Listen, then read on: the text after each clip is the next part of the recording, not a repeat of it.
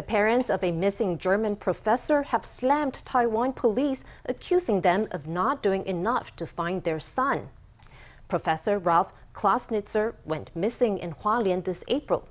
Speaking to Berlin media, his parents accused Taiwan police of taking unnecessary DNA samples from his sons and, quote, laughing loudly during the process. Hualien police have denied the allegation. Let's hear from them. There are legal procedures involved with DNA collection. We need the consent of the parties involved. Relevant consent forms must be signed. We need to collect saliva, perhaps once, twice, or 3 times. During the collection process, there was no joking around because it was a very serious matter. Police also denied the claim that their search lacked urgency. They said Klausnitzer was reported missing on April 2nd, and a search effort was launched the next day.